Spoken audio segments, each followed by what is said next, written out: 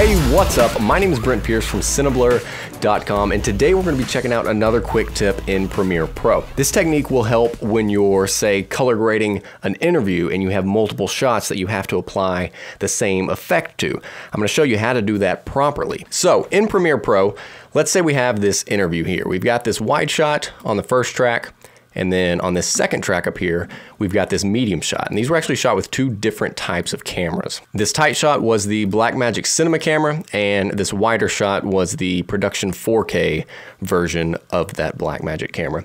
The image out of these cameras is super flat, so that's great when it comes to grading. But as you can see, there's tons of different cuts throughout this interview. So what we want to do, we want to color grade the shots and then have it apply to the rest of the footage throughout the interview. So before this feature was available, what I would do is, I'd click the clip and then I'd do some basic grading here. Let's just throw something in here. Give it some saturation, shadows down. Let's cool it off a bit. And yeah, you can do a little curves here, make it look kind of neat and hipstery. Yeah, so you got your basic color correction there. So if we want to apply this grade on the rest of it, typically in the past what I would do is I'd get this color corrector, I'd copy it, I'd select the rest of the clips, and then I'd paste it. And you can see that the effect was just applied to the rest of it, okay? That's how I would do it in the past. But if you have to edit the effect, then you got to go into your first one, say the client decides he wants it black and white.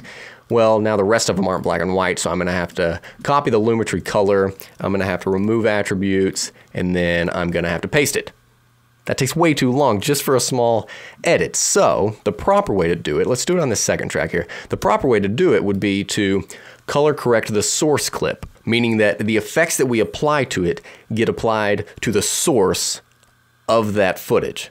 And then anytime you overlay that onto a timeline, the effects kind of go with it. So I'll show you what I mean here.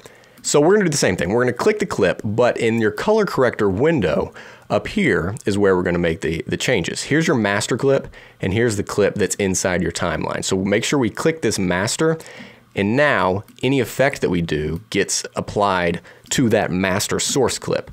So let's just do a quick little thing here.